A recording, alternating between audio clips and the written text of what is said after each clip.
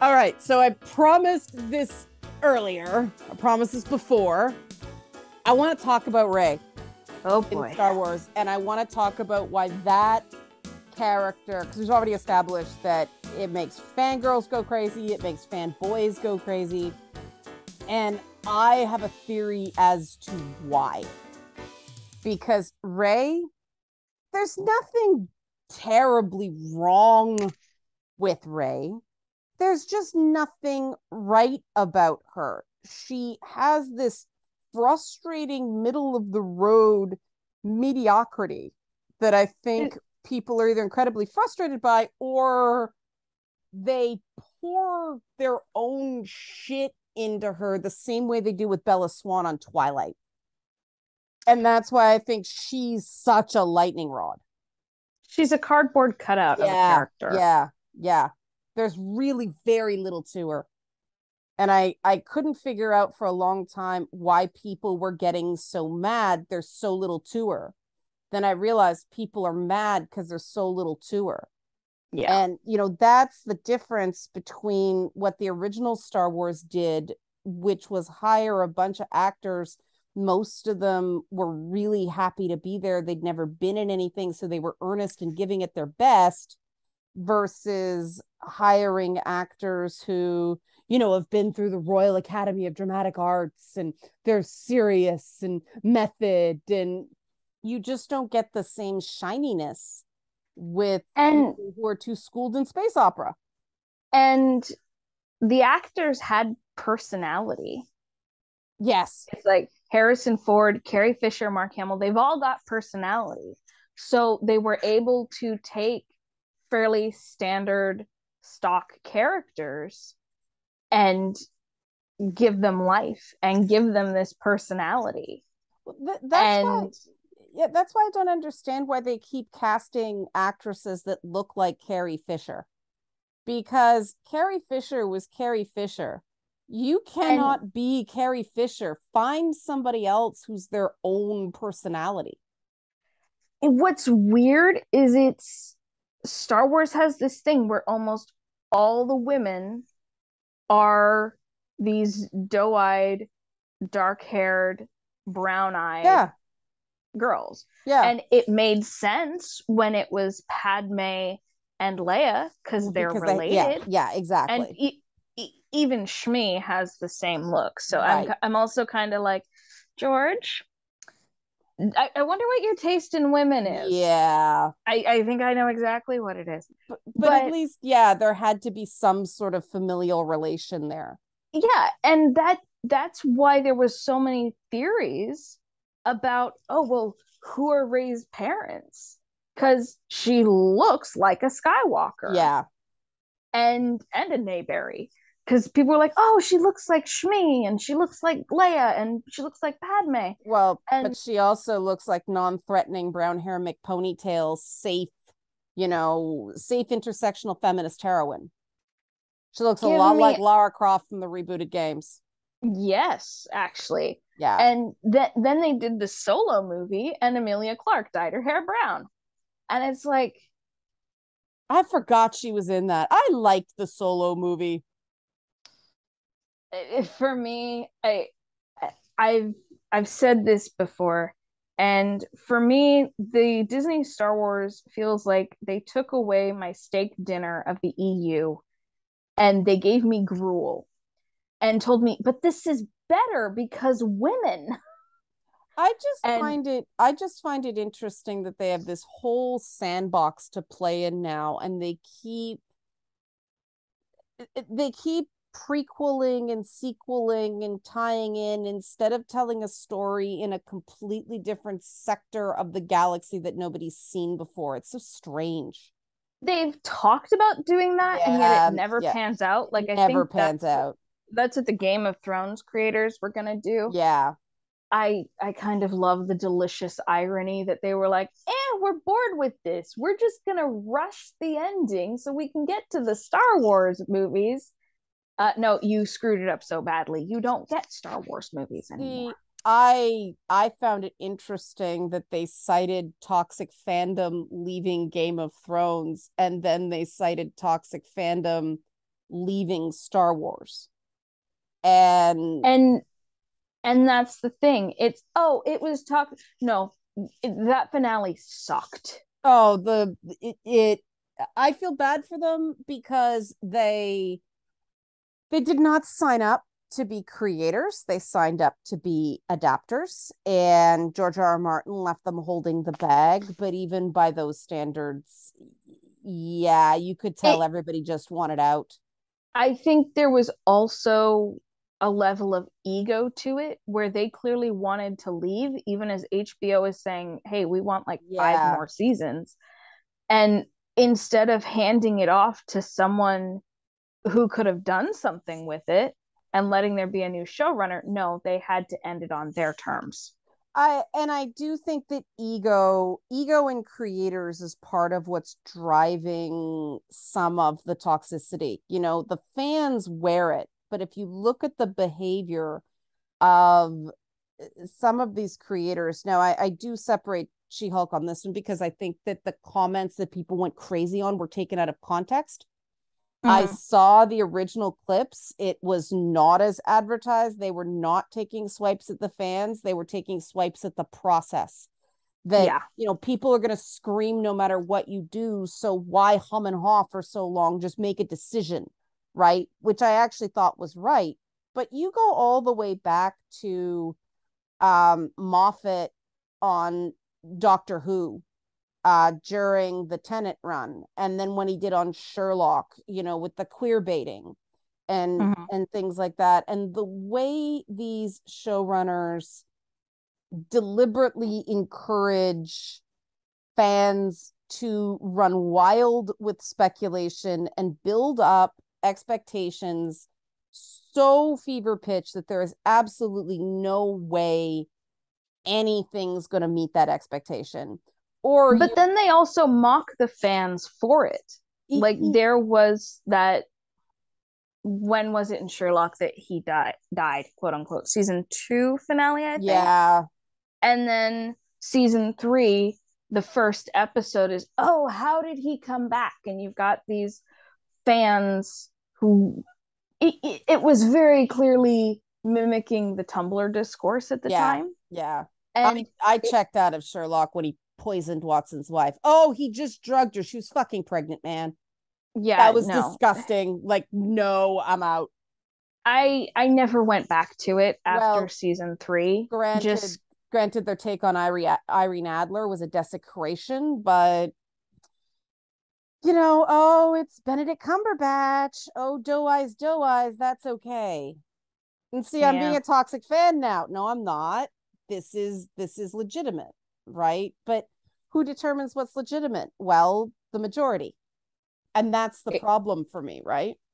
Yeah, back when Rings of Power first came out, there was a meme I found on Instagram where it was a bit from The Hobbit, where the dwarves are like, "Do you offer us insults?" Yeah. referring to Elrond, and Gandalf is like, "No, you fool, he's offering you food." Yeah. But it was edited to, "No, they are offering valid criticism," and it's And like, and let's face it, a lot of valid criticism actually isn't valid criticism, true. but not all criticism's gonna be valid. I Yeah. remember the first two episodes of Boss Fight that came out, the number of that's cringe. That's cringe. Oh my God, that's cringe. It's like, guys, this is 66 Batman villain of the week stuff. Of course it's fucking cringe. What is wrong with you people? Like what? It's Get Smart. What did you? Of course it is. It's cringe. It's cringe. It's cringe. And it's so what? It's cringe. So what? It's cringe. So what? It's cringe. So what? Oh my God, you're cringe. Like, that's not valid criticism. No, But but people I feel I the will right to say, just say that. yeah, I do feel part of labeling fans as toxic or misogynistic or this and that, it's, you get creators who they do that because they don't want to accept criticism, because I have seen this in the creative community in the last Oh, decade or so. It's yeah. gotten to the point where it's I don't want to be criticized because this is my art. This is my expression. Well, And the one that really got to me was Neil Gaiman fighting with people over Sandman about the race swap on Dream. Sorry, not Dream, Death. yeah. And And that was one where what he did was really unfair. And I'm pretty sure wasn't Death based on Tori Amos? no, that's Delirium. Death Oh. was based on a woman who was a alternative model in the goth community who died. And so there's a bit of a protectiveness around that particular license. Now, of course, the artist made that decision, not Neil Gaiman. So, of course, he's not as connected to it. But that was he made that about race and people not being able to deal. And he did some really nasty things with people's fan art about it. The endless are described in a very particular way. And that's one of those things where you are changing your lore if you change the way they look, because they weren't the endless do not have a skin tone found on the human spectrum, Mm-hmm. right? So I think people, if you'd gotten a black actress and CGI'd her, I think it might have gone over better. But the fact that you're just, because, yeah, the whole onk thing, I'm not okay with people putting a white girl in that right now. Mm-hmm. That symbol with the what was going on with goth at that point, it doesn't age. It doesn't age with the same meaning. But that is a lore change. That is not just this is a character with whom race is not dependent. He's changing his own lore. And that was probably Netflix insisting that there be a certain contingent because the characters they race swapped, I mean, it was it was not well executed at all. But he got so defensive and so aggressive before the thing's even out. And I compare that to, the dad of war team, the god of war switches to Norse mythology team. And Mm-hmm. people were brutal on them, just vicious. Oh, you made Kratos fat. Oh, it's still misogynist. Oh, it's still just sex and violence. And that team was just like, guys, wait for it to come out. Like, just trust us. Wait for it to come out. And people were pillaring that game. That game had a female combat director. Like, there was so much good with that game, and people were just, no, it's gonna be shit. And of course, then it comes out, and everybody thinks it's great, but nobody went, we're sorry for beating the crap out of you beforehand. You were right, we were wrong. Yeah. And I think I think that, and people have told me this, that the behavior of industry and the behavior of media has been what the so-called toxic fandom has been emulating. So it didn't start with the fandom.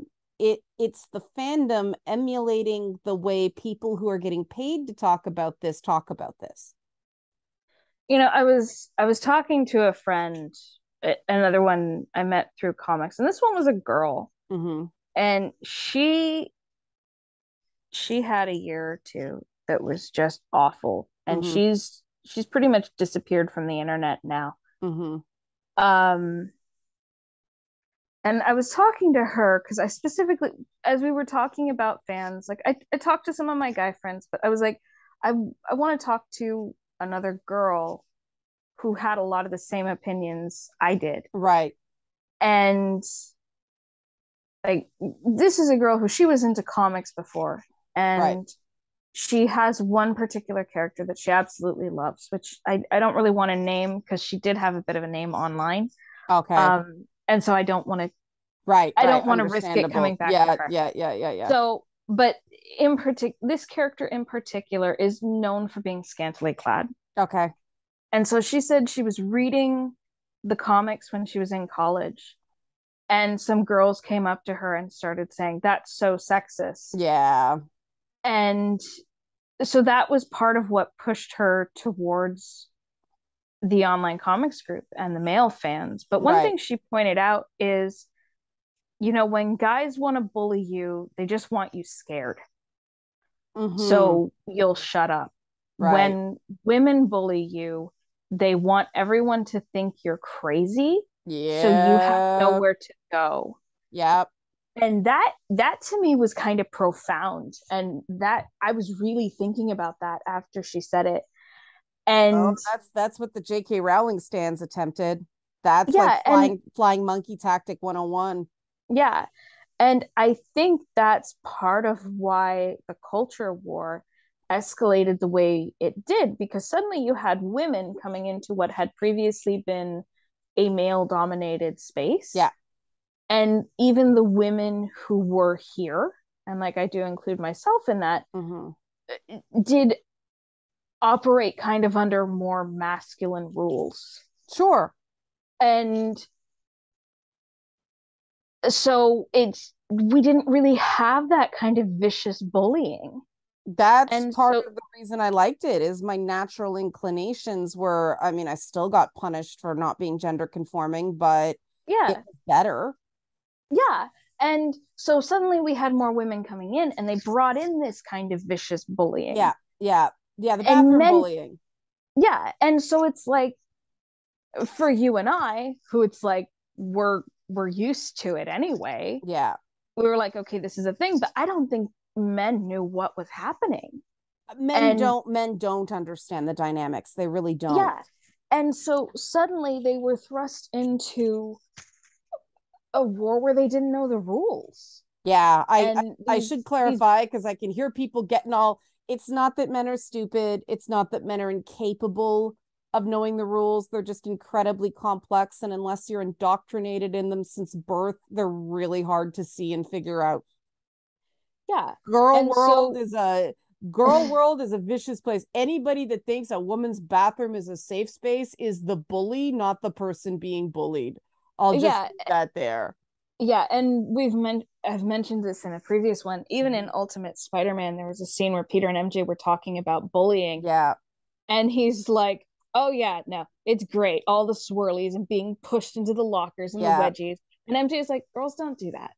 We just pretend to be your friend and spread vicious rumors behind your back." Well, and that's the thing, right? That if you're swirlied, everybody knows what that is. Though I'm amazed at how many J.K. Rowling fans deny what was done to Snape was sexual assault, right? If four boys took a woman, hung her upside down, pulled her pants down and in front of the entire school and pointed and laughed at her, everybody would say that was third or fourth degree sexual assault.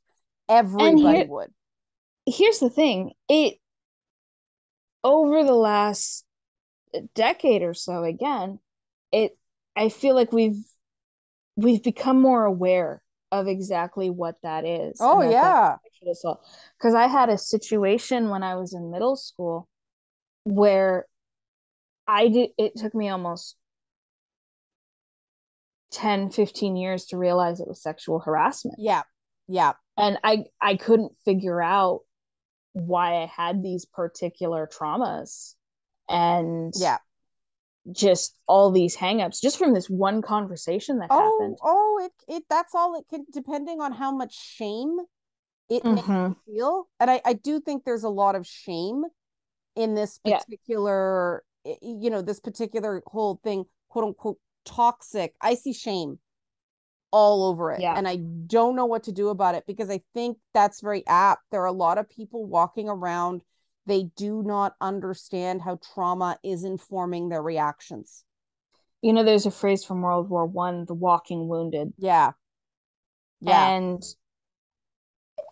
it we have a lot of it going around, and part of it is from bullying, it's from poor parenting, it's Well, bad relationships, it's all these things, and it manifests in the culture wars. Everyone is bringing all their issues to it, as well as to every other aspect of life, And it's like you need to deal with your stuff.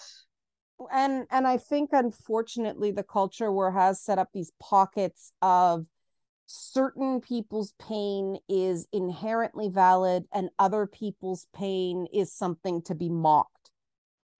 Yeah. And that's, I mean, that is a race to the bottom if I've ever seen one. I've seen a lot of people wanting compassion and wanting a chance to speak and wanting a chance to be validated, but they're not extending it. And unfortunately, the very people that, the various factions are claiming to be wanting to help here are the ones taking it on the chin the most. Yeah.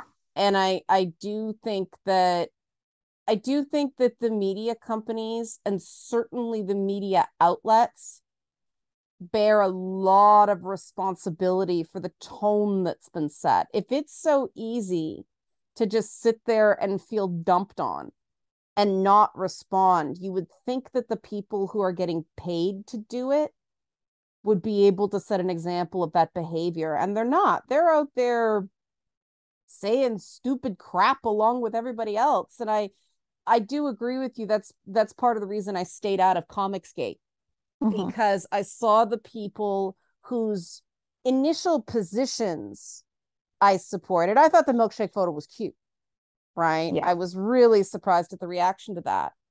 But you can't say you want people to behave better and then model behavior in yourself that you wouldn't want to be on the receiving end of. And this is something I was talking to my best friend about last night is, we've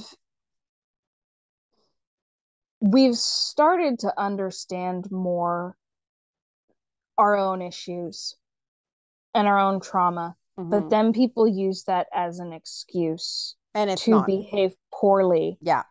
But even more, it's, we used to have the idea of taking the high road and being the better person. But Right. now people don't want to take the high road and be the better person because they say that's more effort from me. Why should I have to do that? Well, it's also they see people be actively rewarded for the dunks and the ratioing, and ratioing's one of the stupidest things I've ever encountered. Just because something's unpopular doesn't mean it's wrong. Yeah. It's just so, good Lord, no civil rights movement in history would be able to get off the ground if you could just go get ratioed and end it right there. And Yeah. I do think that there is a lack of an incentive structure for so-called toxic fanboys to behave any better, because let's face it, what are the options for them right now? Be derided, be vilified, or be ignored. Yeah. And those aren't most people. I mean, we see it in children when adolescents are hurting and no adult is intervening, they act out, they behave badly, it's a cry for help. And you're calling me an adolescent. People get stuck emotionally at the age of their trauma, so there are pieces of a lot of people engaging in these fights that are not adults.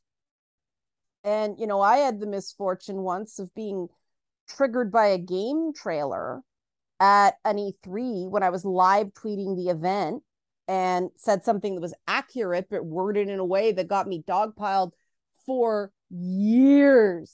And nobody cared. Nobody cared that it was a PTSD symptom. Nobody cared that it was a moment where I could not have been prepared to be hit with that. Hmm. I and it was still a factual statement. It was just the wording people had issue with. And you know I eventually, it was that thing where the only thing I could do is just say, yes, it was wrong, yes, it was wrong, yes, it was wrong, yes, I was bad, yes, it was wrong.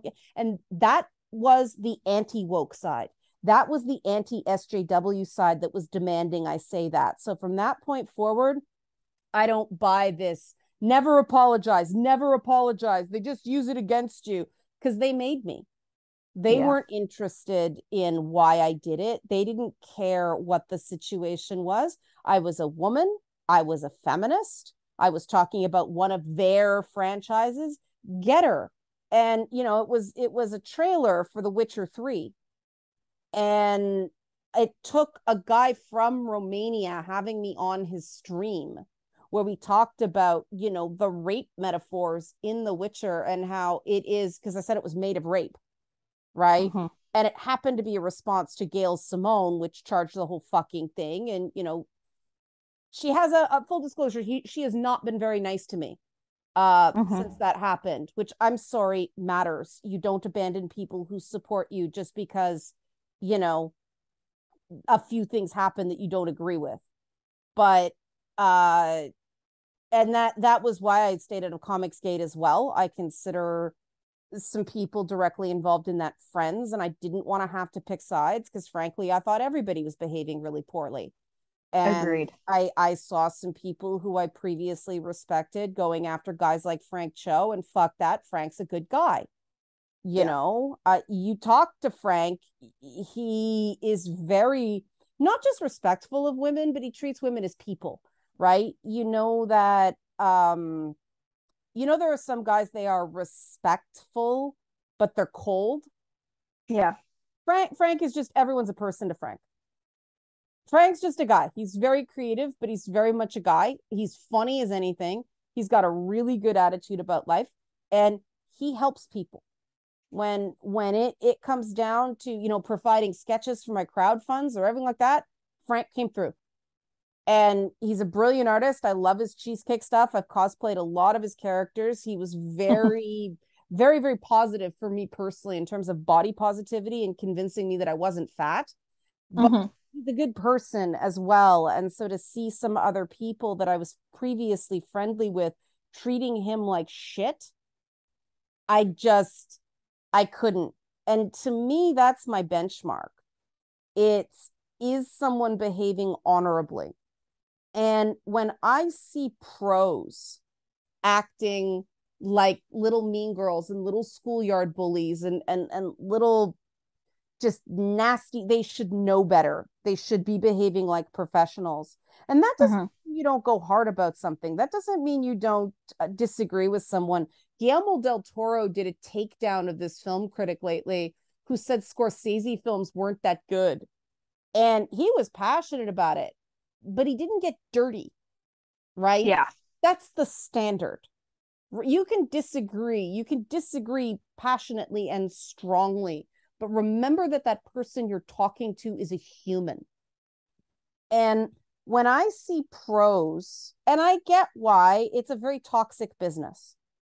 Comics is not a good place to work. I did some stuff when they were doing that whole, hey, women, if you don't like what's going on in comics, write your own comic.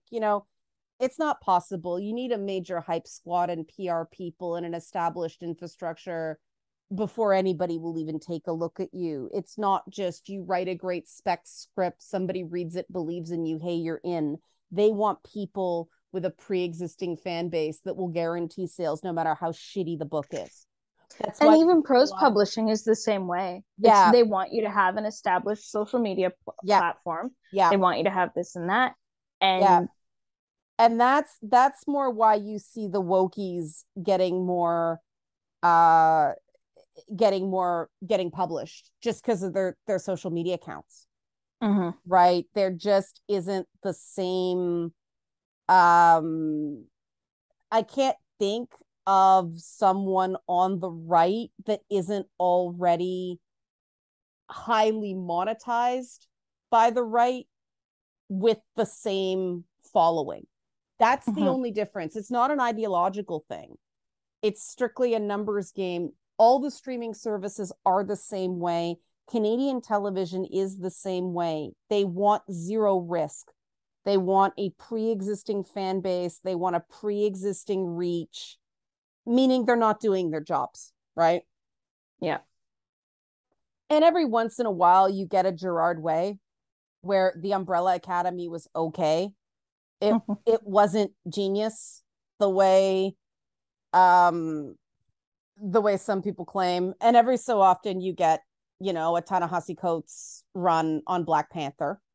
Nothing Ta-Nehisi Coates has done since then has been as good as that run on Black Panther. He had, the one story in him. Every so Mhm. often you get a Kevin Smith Green Arrow run. But a lot of the time you get, and I mean, the Dreamer stuff has been adorable. The stuff Nicole Maines has been doing on Dreamer.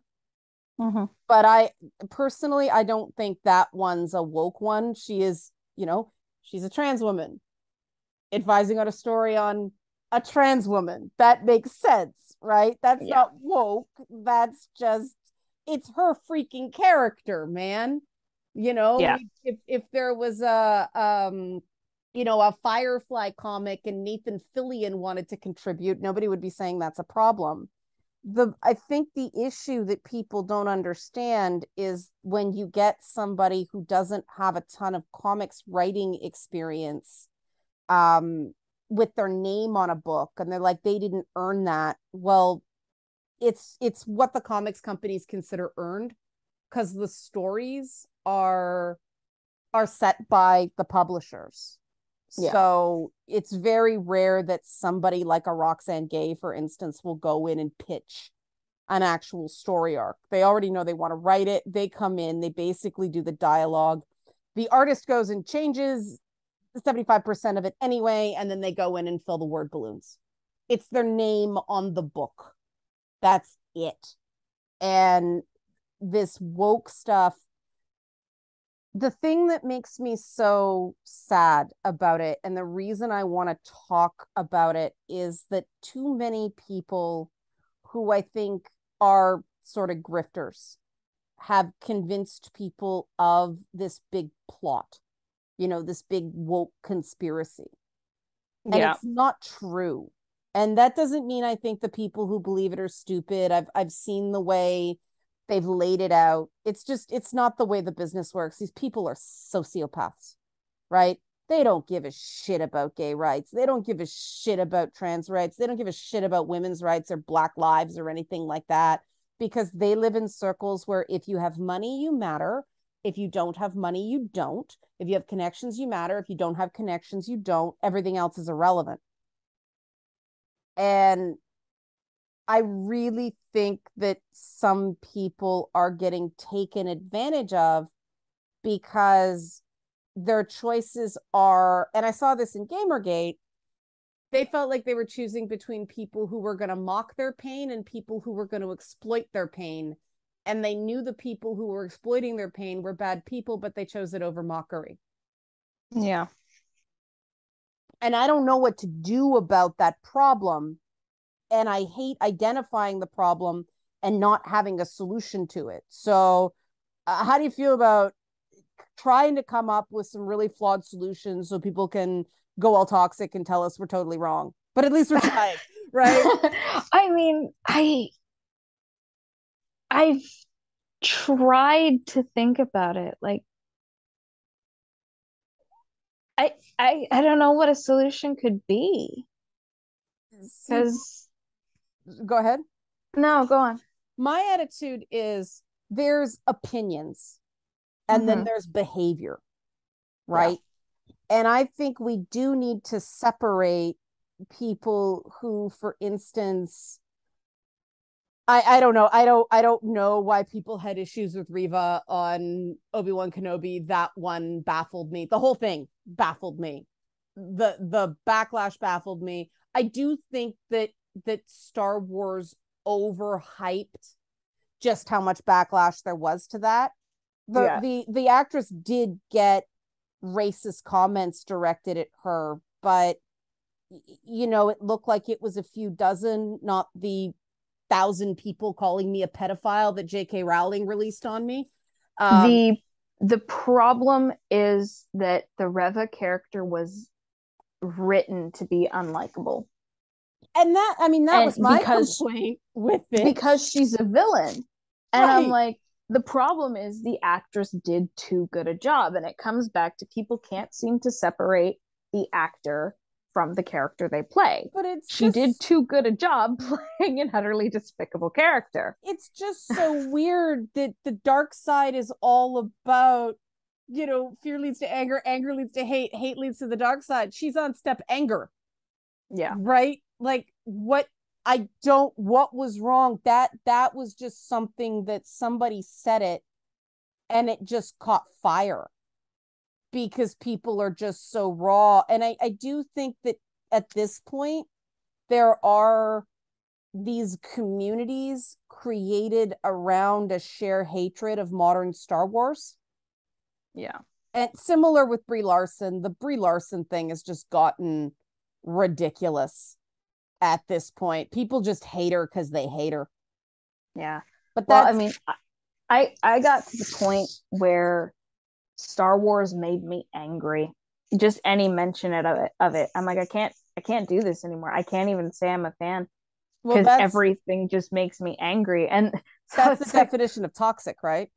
yeah, Yeah. which is why in order to get me to even look at The Mandalorian, my best friend had to say, so one, Baby Yoda, two, Yeah. Taika Waititi is a droid that gets melted down.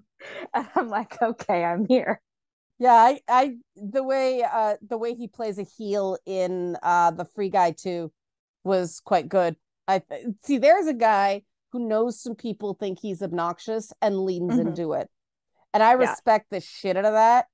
Those are the people I model myself after because the reality is if you change every time you are criticized, that just creates more toxic criticism, Yeah. right? And you do the most terrifying element of this is that in order to really combat the toxicity and truly stand up for the well-meaning fans that just either have a moment or have sincere pain that they don't express well, because traumatized people don't express themselves well. We know No. this. I Yeah. remember what it was like to be right in the middle of it. I couldn't accurately describe what was happening to me, so I have a lot of sympathy in that regard. Mm-hmm.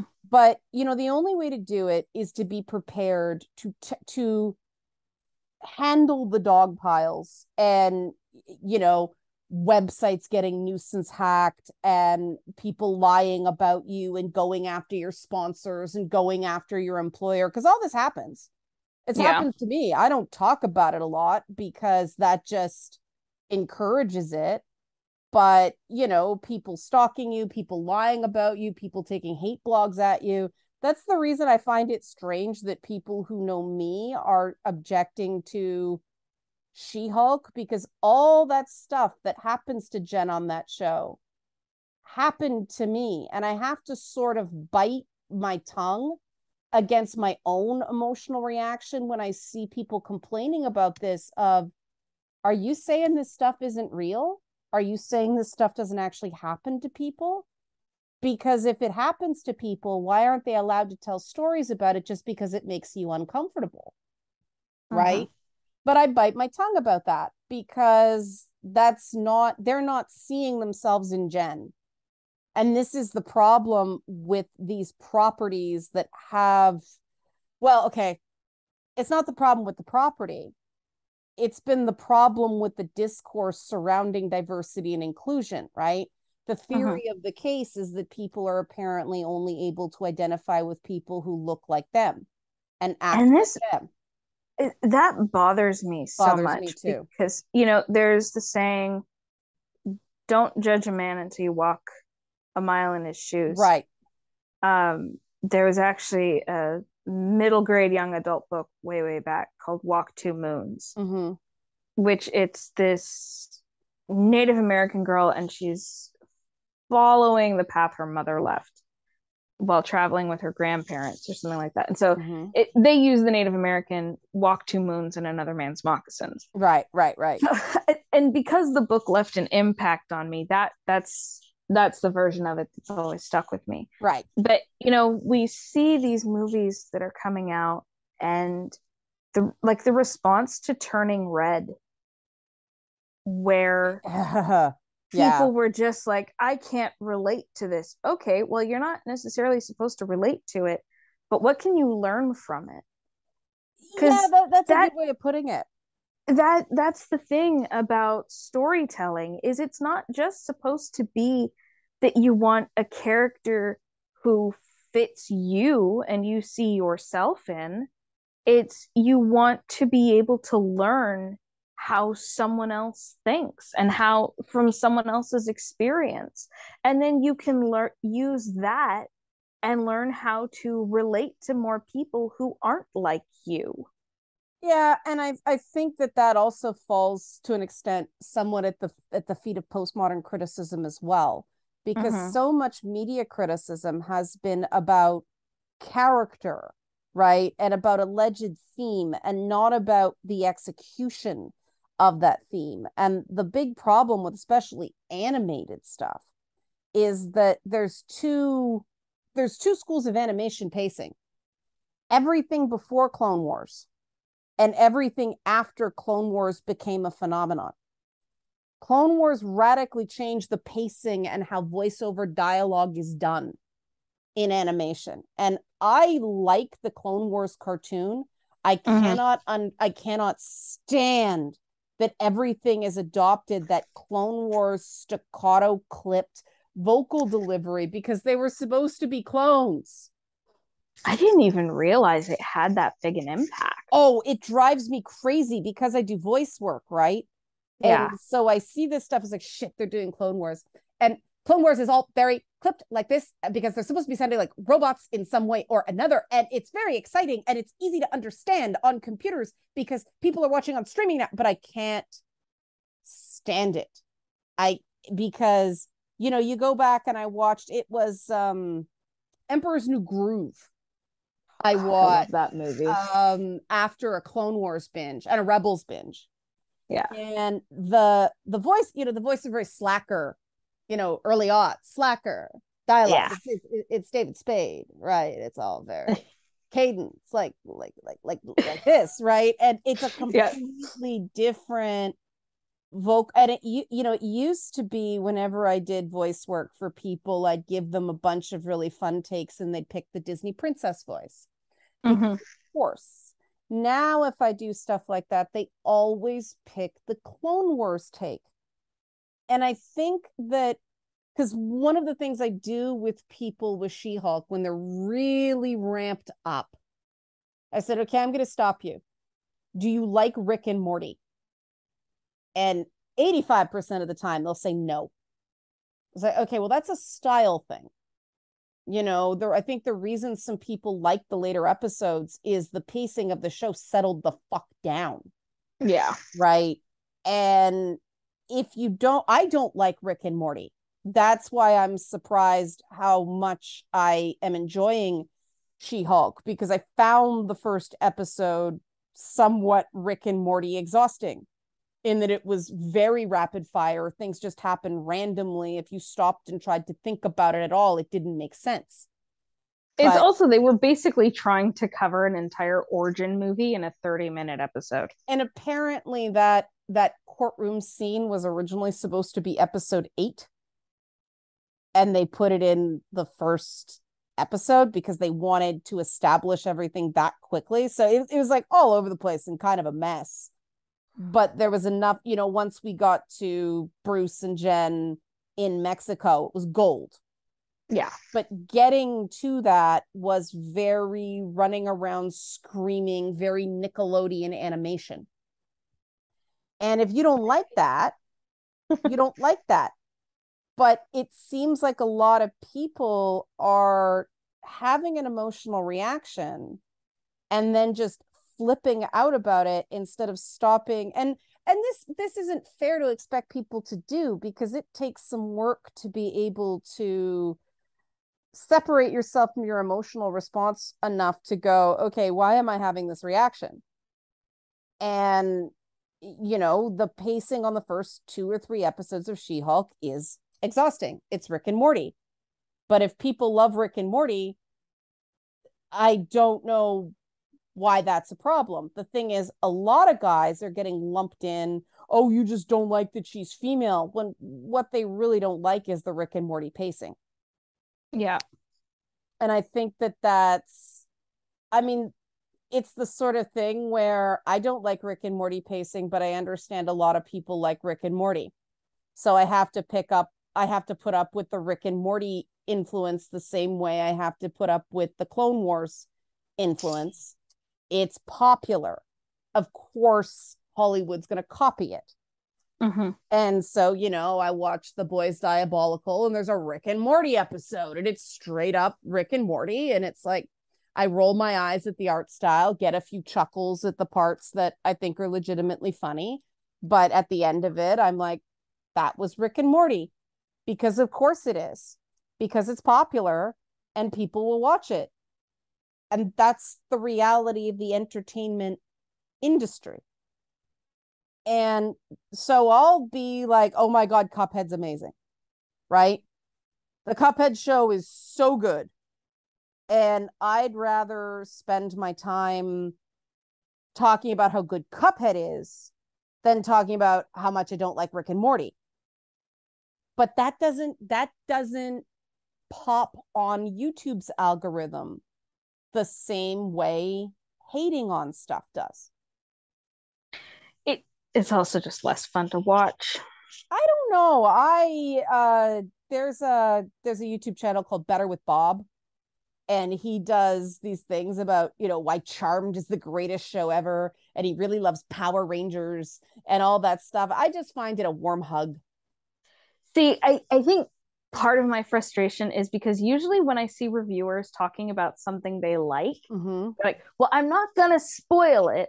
So go watch it yourself. And it's like, I'm not going to watch it myself. I want you to give me all the gritty details and tell me the story. That's very interesting feedback, because I used to do content like that.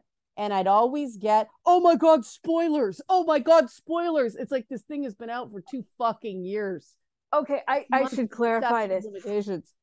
I do not care about spoilers. I'm like really weird in that I want to know everything. I don't care about spoilers either. Most of the stuff I read is over 60 years old at minimum. I already know what happens. It's the journey. Yeah. I think, see, that's why I'm so bummed by all this prequel stuff, right? Because I love it. When something that stands the test of time, you know exactly where it's going. But how they get there is so good, right? And I think that was something that really annoyed me. I think it was back in, so I don't watch Westworld, but I remember hearing that, I think it was back in season 2 or something, some of the fans online had figured out an upcoming twist, and so the writers went and they rewrote it. Oh, I wonder which one that was. And I was so frustrated because just because the fans figured it out doesn't mean it's going to ruin the twist for them.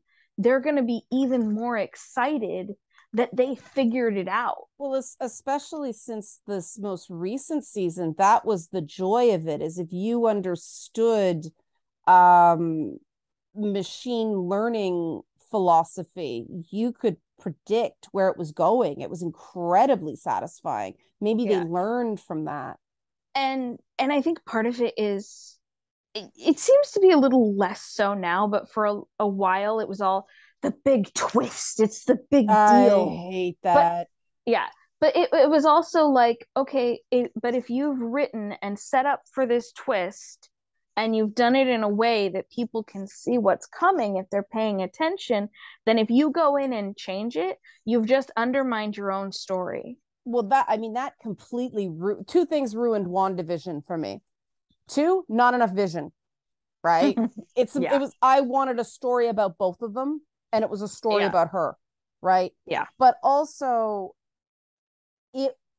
I went in going, this is just going to be House of M with a side of the 67 arc, right? Where Wanda and Vision were living in domestic bliss with their kids. All right, fine. Expectations set. And then there was all this online speculation about Easter eggs and freaking Mephisto and what was the other one? Kang was going to be in it. And Spider-Woman references and all this crazy shit. And by People about figured out Agatha from before she even walked on screen. well, Agatha's a major part of Scarlet Witch. So I didn't really think that they were trying to hide that part. Yeah. And I mean, Catherine Hahn is Catherine Hahn. See, talk about a cringe performance, right? That only works when you know where it's going, because otherwise it seems so overacted and schmaltzy. But when you recognize that she's going to do the big Scooby-Doo villain mask off moment, it's super fun Yeah. as a throwback, right? I mean, she was great in that part. I was so solidly on Team Agatha by the end. Like she was right. Agatha was right about everything, man. But the week to week speculation and everyone going crazy, I just got tired. And I probably would have enjoyed that show much more had I just sat down. Now, okay, I was bored by episode 4 because they went too long on the black and white sitcom format, Yeah. and then they rushed the rest of the evolution of media. But I was so tired by the end that I think had I just sat down and binged watched it without all the hype surrounding it, I would have enjoyed the show a lot more. And that's its own form of fandom toxicity. The fact that you can't go online at all if you haven't seen the latest water cooler streaming show, right? Yeah. Like you're gonna get spoiled. And some of the spoilers are I don't care about. It's fine. Yeah. Others are sort of like, oh, that's a bummer that they, because Twitter could hide the spoiler tags, right? But they Well, don't. when Grogu's name was revealed Yeah, in season 2, Grogu. one, I think I saw it trending, Yeah, and two, someone I was following said, Grogu, I don't know if I like that name. And I was like, oh, I haven't seen it yet. And she was like, oh, well, I thought it came out at this time in the US because she's in Germany. And I was right, like, yeah, it's out, but I had to sleep so I right. could go to work. I had every single one of the Star Wars sequels spoiled, and I saw them on opening day. Yeah. Like people were actively, if you said, okay, in the theater to see Star Wars, they would tweet at you spoilers. Like there are just some people out there that want to ruin someone's day.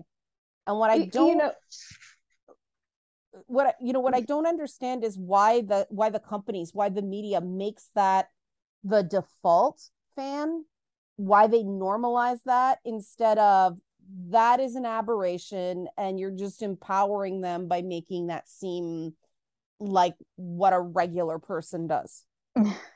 well, I'm totally fine with spoilers, and I'm like, okay, go ahead and tell me everything before I see it. Mm-hmm. My best friend is the opposite. He does not like spoilers. And so we've been watching House of the Dragon, and the other day I was like, oh, the new episode is out. You haven't seen it yet. And I ended up having to wait 2 days. But he's like, you Mm-hmm. can go ahead and watch it. And I'm like, no, because I know how you are Right, with spoilers, and I right, know how I am with letting stuff slip. I'm not right. making you hate.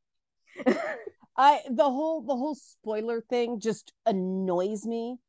If when I don't want something spoiled, I will stay off line. House of the It Dragon, I've had a bunch of stuff spoiled because I'm waiting till the end because I enjoyed Game of Thrones more the seasons I binged than the ones I had to wait week to week. And I can't do House of the Dragon and Rings of Power at the same time. And Andor, holy shit. I only have so many spoons. Every single one of those shows tests my patience in a different way. Though the bits I've seen of House of the Dragon, it's the least bad. I picked the wrong ones. I I just mean, I just care more about the Lord of the Rings than I do about George R. R. Martin. yeah. So, I wanted to see dwarves. There are no dwarves in, well, there were but Peter Dinklage isn't back in Game of Thrones, so No. in House of the Dragons. I don't care about the Targaryens.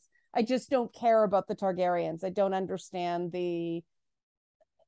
why of all the Game of Thrones families, public consciousness focused on them, other than Emilia Clarke's got phenomenal screen presence.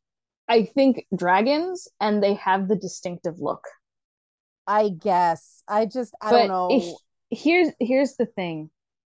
I I wanted to like Game of Thrones from the beginning Yeah. because I'm like, it's political intrigue. Yeah. And we know I love my political intrigue. And but I didn't watch it first because I knew how graphic and gratuitous it was. And Yeah. I will say It was. Yeah. with this one, it is still fairly graphic. There's still blood, but it's much more restrained. That's what I've heard. And so it's not random. Like there are a couple scenes where it's like there's breaths, there's tits and ass, of course, but it is more pointed Right. and it doesn't feel so gratuitous. And it's not, oh, I'm going to give you random exposition while I instruct two whores how to do their job. It's funny that scene didn't bother me because it was Littlefinger. Yeah, And it didn't so but much it didn't at so much bother me. the It stuff was with Daenerys in the first season really put me off. I thought so many close-ups on Emilia Clarke's areole. That was yeah. completely unnecessary. Like, well, it's just boob. All of a sudden, it's this extreme close-up on her nipple. I was Yeah. like, what is this? I'm actually feeling sick for the actress. Yeah. And I think the interesting thing about House of the Dragon for me is I actually feel like it is a realistic they talked about, oh, well, we're examining women's struggles in that era. And I actually feel like they've done a really good job with Oh, it good. Okay. Good. Because because there's, you were put off by some of the press initially. yes, Yeah. but there's a scene in the first episode. Um, it's the C-section, which Right. I assume you've heard about. Yeah. That was And people said don't watch it because of this, and I'm like, this isn't okay, alone going to put me off. it is a bit bloody, but I was actually expecting it to be a lot more like graphic, in your face, Right. and showing the cuts and everything. Because people But went mental over that scene. well, what's interesting is it's not that it's graphic, but it's that her choice is completely taken away, Right. and she isn't even told what they're going to do because it's her Well, husband's choice, that is what happened. which is realistic. And Yeah. so it gave me a new understanding of what it was like for women in those eras. Because I mean, I come at things with, I have this very romanticized view and I want everything to be pretty and rose scented and this and that. And so I do come at things from a very idealized view. But it it it worked for me. Like it was unsettling and a little disturbing, but it did give me a new understanding. And I'm like, okay, if you actually want to talk about women's issues, Mm-hmm. this works for me more than trying to shove something down my throat, because the horror on her face as she realized. Yeah. And people, I've seen people go, oh, Viserys, he's so horrible. How dare he do that to his wife? How dare he claim he still loves her? Because he still wears her wedding ring. And Mm-hmm. there's a point where we see him crying as he kisses it. And it's like, you can't judge him by modern standards and try to say that he didn't love her because he did this. Oh, and if people don't think that people, men and women alike in positions of power, do that to this very day, they don't understand how power works. Yeah. And it's Viserys is a bad king, but he's trying his best to be a good Yeah. father and a The good person. the reason characters like Homelander and Viserys and the terrible people on TV shows, especially premium cable, are so good, and the good people, the more common salt of the earth people, are so weak, is that's the type of people that inhabit the entertainment industry. People are just writing what they know. Exactly. it still happens with women. I know every time when I was on television that a bunch of guys on a production went into a room without me and closed the door, a decision was made that I wasn't going to like, and I was going to be stuck doing it. And Mm-hmm. it is so degrading. And it's not the decision itself. It's that I wasn't involved in it and then I'm stuck doing it. Yeah. And they give women producer credits on these shows. And this is another thing about attacking creators that people have to recognize. A lot of time people are given credits in lieu of pay because there's a back end structure, Yeah. but they don't actually get a say in the content. It is so top down and controlled on this stuff. I mean, Disney was pretty great when I did theme work for them, Mm-hmm. but I was playing Korra from Tron Legacy, and they told me to stop quoting the original Tron movies. And I'm like, that what I'm not what? They said, yeah, it's not in the new film. We don't want to be setting that expectation. It's like, fuck. Like, all right, sure. And of course I did it because they were very nice and they gave me a lot of leeway otherwise. But I was like, whoa, all right, sure. Um, but yeah, it's so tightly controlled. You're told what to say, you're told what not to say. And the unfortunate thing is that people consciously know this, right? Mm-hmm. But they go so crazy, they lose their minds so badly that they just lash out at the first person they can get.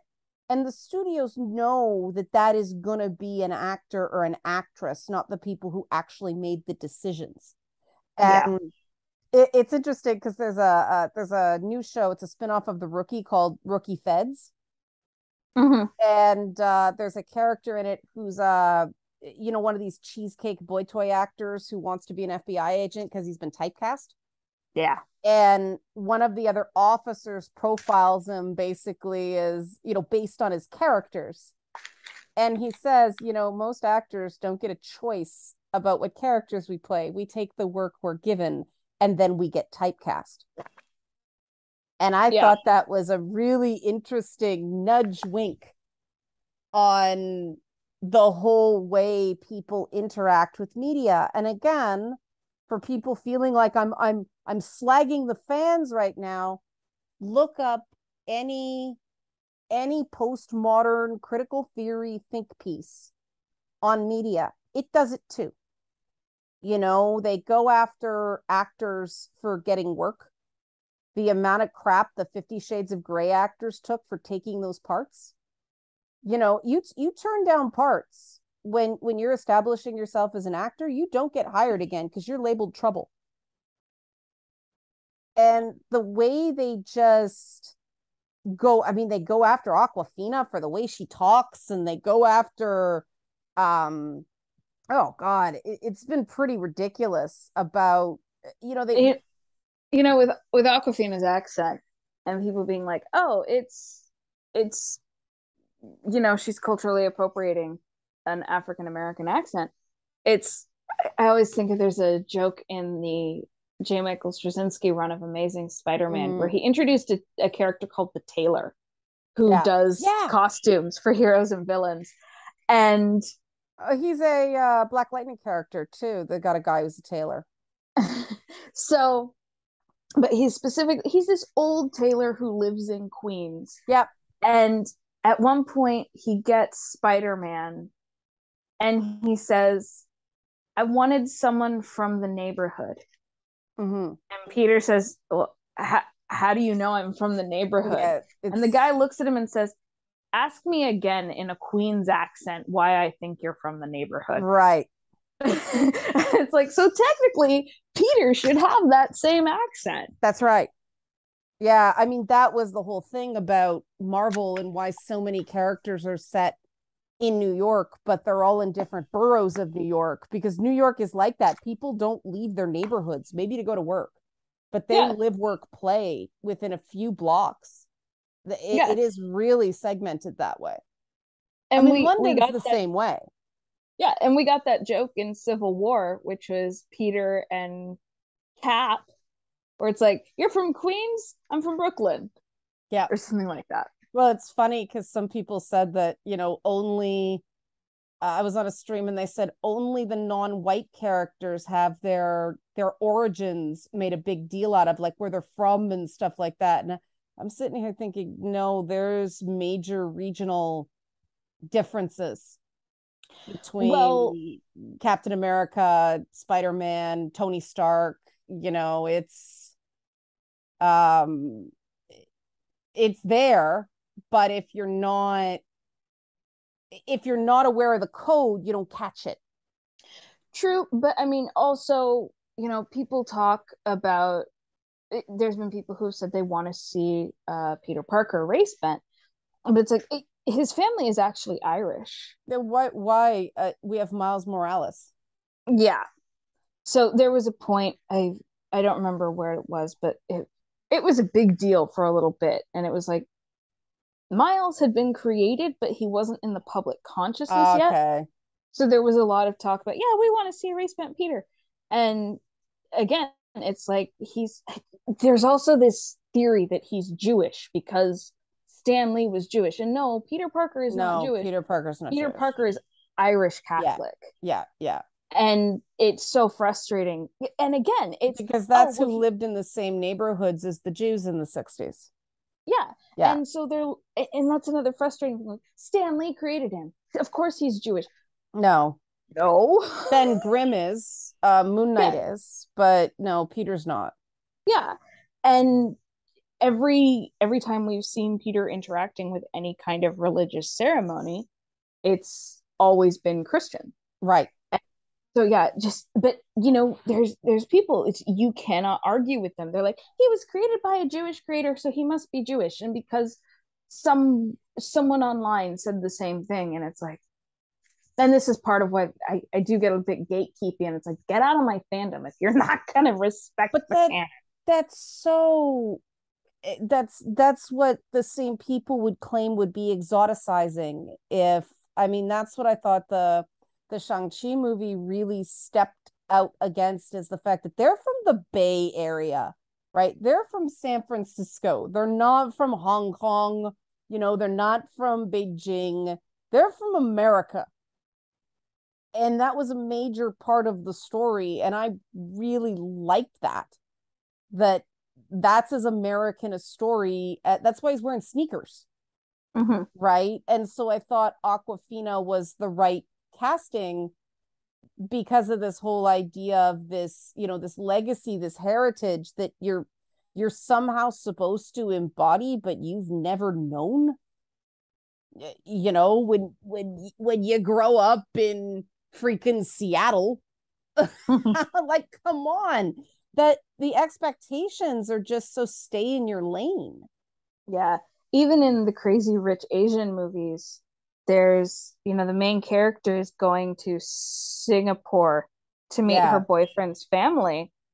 And she and her mom are clothes shopping. And she's like, Mom, I'll be fine. I'm Chinese. And her mom's like, No, you're Chinese No. American. Yeah. You're totally different. And even her friends are like, No, you're Yeah.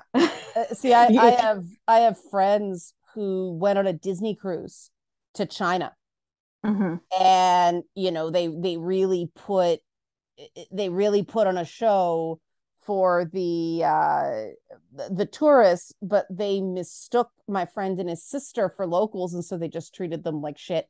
They actually closed the doors on them in one of the panda exhibits, and so they actually got cut off from the rest of the tour, and the tour guide had to go back and tell them, no, they're Canadian.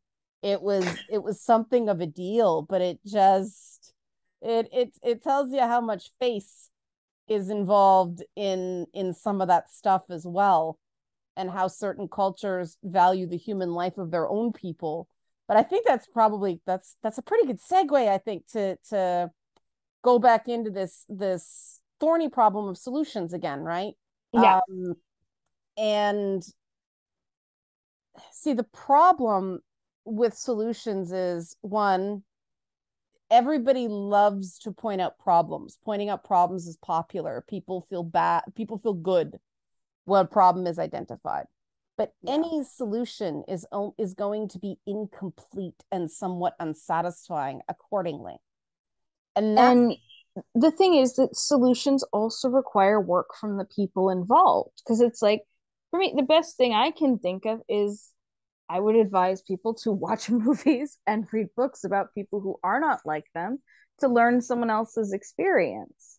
yeah, and then you But get into the it's cultural appropriation. I don't fucking care. Do it anyway. yeah. I agree with you. Do it anyway. I mean, there's some real. I don't know of any author who, is a so-called minority who only wants people from their culture to read or watch or listen to their stuff. That is no one. Representing a culture does not mean it's made exclusively for that culture. That's not what they want just because somebody's not a primary audience. But then on the other hand, don't watch something like Turning Red and your comment is I didn't relate to it. Yeah. Do and this is the part where I think there is a valid criticism and something that I think people need to consider going forward. Do they really think that all these years of it being centered on straight white cisgender dudes, the rest of us related to that state? No, women came at Spider-Man through Mary Jane, Yeah. right? It that's why Mary Jane was important. I relate to Spider-Man in some ways, just because I can't win for fucking losing. There's never enough money. But I'm not typical. I had to recognize I'm not typical. And I think that is where the raw wound happens the other way and why people have lost patience with some of the complaints. And I think this is fair. So even while we're defending sort of toxic fandom, I think it's fair to put this note in and hope people take it. That there is a lack of understanding that for years, a lot of people, in fact, the majority of people settled for close enough, right? Mm-hmm. That, okay, this isn't centering people like me in the story. I know that I didn't know how to behave as a kid because I found the girls in the adventure fiction I liked kind of sickening. But if you acted like a boy, you got in trouble, Mm-hmm. right? And so it was all sort of good enough. You found somebody that you could kind of sort of stick to. It's not a perfect match, but you get by. I think that for most people was what it was like to read genre fiction, right? And now that it's opening up, it does seem insensitive to complain so vociferously that all of a sudden someone's not a particular type is not completely centered. But that's not where the complaints end. And you seem to understand this part of it better than I do, Song. So maybe we can find a solution in this. The idea that in something like She-Hulk or something in Captain Marvel or something like that, Black Widow, I saw it and understood, and it got the least amount of complaining. That was the one where I thought, oh man, her arch villain is patriarchy, and every guy in this is a fucking boob, you know. But Captain I think that might have gotten the least complaints because I don't think most people saw it. I guess so, because that one I would have been totally on side, but I'm not seeing that in She-Hulk. And the number of guys who I respect, they're good guys who are saying they feel like their identity is being attacked by that show. I don't know what to do about that because saying to them, well, I'm who the show is for, and I'm not seeing that doesn't work. That doesn't No. seem to soothe them or reassure them at all. And I think it just comes back to the fact that we've had so many years of this fanboys are toxic and people online are toxic. And so then they see this thing that they tangentially relate to, even if it's just through labels. Because I mean, look at Josh's screen name is Yeah, but Hulk King. he's Josh. Well, yes, but there's still those little identifiers that people relate to, and they're also just kind of paranoid because they're so used to being villainized It's that funny. It's funny because my take on that character was he's the if a guy seems too good to be true, he probably is character, which I thought was a defense of more awkward guys. see, I see where you're coming from, and I also agree. I saw him, and I'm like, this is no, this is not good. This is almost as bad as the Doctor. Well, yeah, at the wedding, I'm like, oh, they're finally throwing a good guy her way. And then it was this great slow burn of he's eating too much shit. He keeps Yeah, coming back for more. Something's not right here. She made a complete fool of herself. Why? Ah, shit. yeah, And see, I thought that was, hey, women have real expectations here, right? Like you cannot carry on like a hot fucking mess and expect a good guy with no ulterior motives to think you're great. That's what I took from that whole story. And then I see guys saying, we were the enemy. Look what happened. All that's, I'm like, whoa, this is making something about them that totally isn't. And then I and start I thinking, think well, I start I wondering, okay, do they actually think that women in superhero media are realistic depictions of how women actually are? Like all these female side characters, the the the hypersexualized, evil, conniving, scheming, always have an agenda. Is that what women are actually like? yes. Well, that's a problem, right? That's what I hear when guys start saying this show is attacking my identity, because I sit back and think about the way women have been depicted historically in superhero media. And it's the virgin whore dichotomy. Mm-hmm. I mean, She-Hulk really breaks the virgin whore dichotomy, which is nice, but that's the problem with these complaints. It's like, have you guys thought for all this time that the depictions of women as, bimbo slut side pieces in the comics you've been reading all the time, do you think women are actually like that? Do you think women actually want to be like that? Do you think that that's something that's achievable that we can live up to all the time? We gotta hit pause on this here, you know And see, there's this joke about men writing women, which is you'll see male writers and the way they write women is just bizarre. yeah. And I don't necessarily like the joke because there are some men who write amazing female Yeah, Terry characters. Pratchett, yeah, David Gator, Miyazaki, Miyazaki, yeah, Stefan Sage. even Kojima creates Mm-hmm. very, very interesting women. And the key point is, and Miyazaki was the one who said this. He said, I don't write female characters, I write people. Right. And there is that we're like you, but different. And Yeah, it's hard to explain, but it's different experiences. And yeah, I do think there are some sort of innate character traits, but I think there are more guys that are gentle and more women who are tough than the world allows to exist. And yeah, I mean, I think back to that Daredevil show, and I mean, who are the women on it? Elektra, who's a psycho, yeah, the too attractive woman in law school who is awful to them.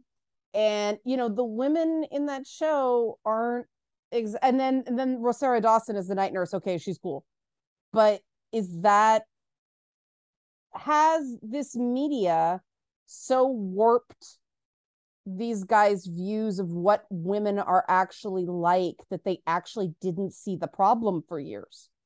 I think there's also the drawback that, we talked about the Frazetta Eowyn Yeah. picture Yeah. as she faces the Witch King. And I made a comment, and I was a little facetious with it, that I think part of why Tolkien fans didn't like those pictures was because they didn't know what to do with a Yes. woman like that. Yeah. And there is this stereotype of men who, and stereotypes are what they are for a reason, because there is a grain of truth. And so we have so many people who they've turned to these nerd activities, and they they think they've been bullied because of them. Because of the nerd stuff, they don't quite realize that it's also just because they're socially awkward. And I don't think people should be bullied for being socially awkward. I just No, of course not. I don't know how to keep going. I'm going to try to figure out how to formulate this thought, Yeah. So right? it's they because they've been outcast, they haven't really interacted with women. And that is why some of them get defensive when women start showing up in comic shops, because it's like, here's this strange creature. I don't know what to do with it. Is it dangerous? Yeah, it's the J.K. Especially Rowling reaction. Yeah. especially if they've been bullied by girls in the past. Right. And so so we get this thing where it's like they don't have experience with women, and women are, they have the stories they read, they maybe have their sisters who are a whole different kind of creature, and so they don't they don't have that experience to understand this is just another person. And that's why usually if they're friends with a girl, she's one of the guys, Right. and it's they don't even think of them as female. Right. Because they And don't fit those pre-existing stereotypes. yeah, and so I think it comes down to, we have these people who have spent their lives as nerds, and they just don't have this experience, and they don't have much experience with women, and the ones who do are more understanding. It's still a bit of a drawback where it's they just don't have the experience, and so it makes women scary. And then of course you get the women who are vicious bullies and Right. backstab, and they're toxic, and oh, this creature is dangerous, it's an enemy. And And it's funny because I do think that that is the change to Jen Walters that they did in She-Hulk, that because it's now female writers, they made her more of a, they started off as a female nerd who talked a good game, but it's very clear that her filters regarding men are gobshite. yeah. And I'm reading the show as Jen makes very bad choices. And that's why she ends up with bad men. Right? Because I mean, Wong was there even before Daredevil, and Wong's great, right? Bruce Banner's great. Yes, she's related to him, but still there are good men on She-Hulk. And then Titania's awful. Jen's friends are kind of shallow. It's just a group of people, but I see it the same way I always saw Mary Jane being bombshell attractive. I always saw Spider-Man comics through Peter's lens, right? I saw MJ as probably more of a girl next door that he just absolutely idolized. And so to him, she was the most beautiful girl in the world. And so that's the way they drew her, through Peter's lens, right? And I see She-Hulk the same way, that Jen is talking to camera. This is all her POV. How she And sees herself. how she sees herself, how she sees the world, and she makes terrible choices. And so, the fact that she's not giving guys with more substance a chance, because remember, she meets all these guys through dating profiles, right? Mm-hmm. She's the one who decided to go on a date with a guy using, I keep going to the beard oil guy, because that was such a beautiful tangible detail of that would be a big red flag for me, a guy who uses too much beard oil because he's overdoing it, Yeah. right? He is so obsessed with his opinions that his chin is sprouting Jerry curl from the 80s. You got to use a little of that shit, man. Not I'm very obsessed with beard game now, because if it's a little shiny, all right, you're conditioning. If it's glistening like that, no, that's gonna stain my clothes, dude. You know, but and so she picked those dates, right? That was a Mm-hmm. dating app. She signed up for those guys, and based on that, it's very striking to me. And I think this is guys seeing this through their own lens, and why I think it's very important to talk about this stuff. But in order for this to be productive, guys have to start listening to the other side of this. That just because nerd guys feel like they have to take what they can get and they don't have unlimited options with women, no woman has unlimited options with men. I don't care what anybody says. When I was a professional pinup model, like doing video games as a historically accurate World War II pinup model and modeling for catalogs and doing pinup calendars, I still had guys calling me fat and ugly. There is no one who is universally loved. Everybody experiences rejection. Everyone has limited options. And I think that shows like this that do rattle the trees some, but that we can defend.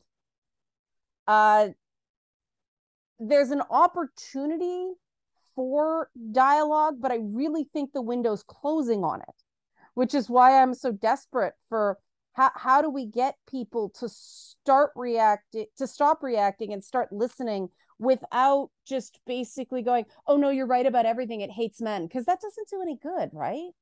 Mm-hmm. Like saying, I understand your perspective, here's another view, isn't working.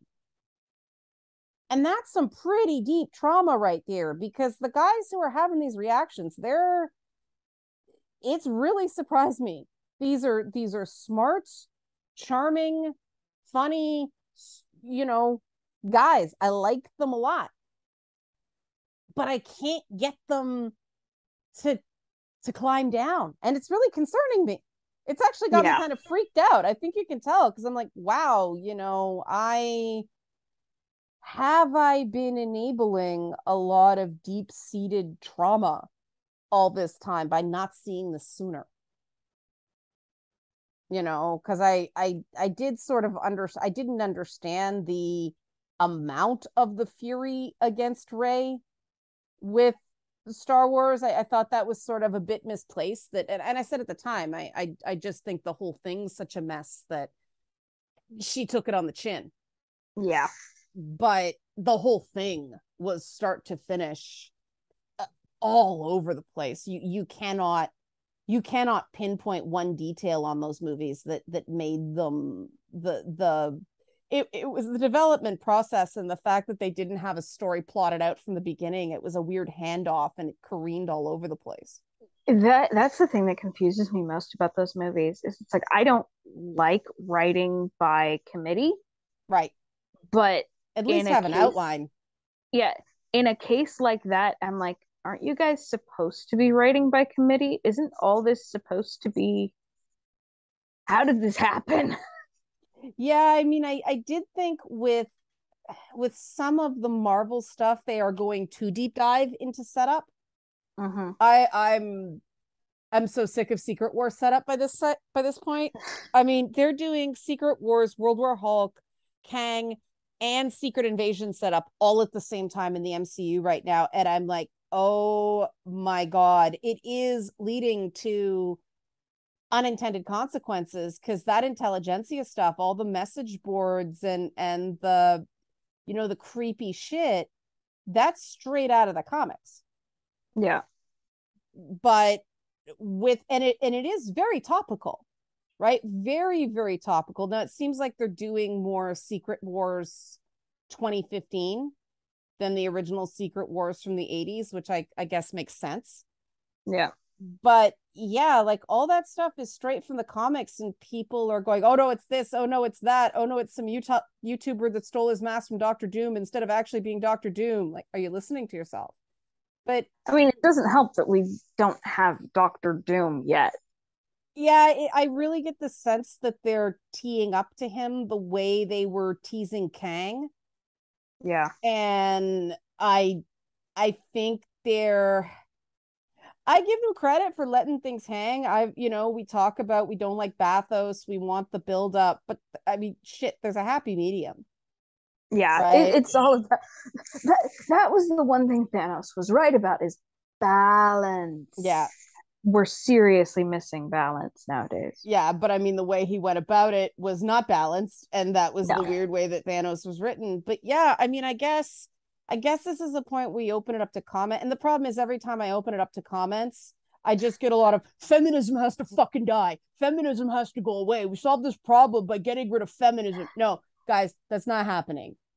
It's not happening. You're not gonna get rid of something going back to like Mary Wollstonecraft Shelley. It just that is not workable. Be reasonable. And it's not these well, if we just have enforced monogamy, we're just like this is all no. No, what? And there are people that actually thinks that's the answer. Assign ugly women to get with ugly men and it'll solve the problem. I I I don't know how that works, but it okay. it is just the most okay, I guess on paper. You maybe in ancient Sparta that might work, but not in our world. I mean, why is that good for either side? That's going to lead to some very, very unhappy relationships, right? Yeah. But there's got to be a way to get people to calm down. I mean, the thing is, I know how to do it one on one. I know how to do de-escalation tactics in a conversation.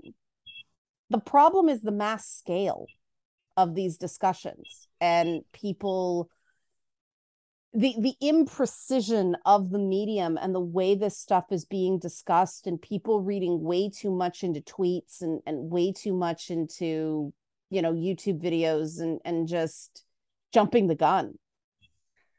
I And mean, it's kind of cliche, but I think people need to go out and grow a garden or get some kind of hobby that is not fandom related. see, I've tried that with people suggesting that, and then they go out into the world and then they fail, and it's so traumatizing for them that they recess even harder into Yeah. this stuff. And I just don't know how to deal with we're looking at.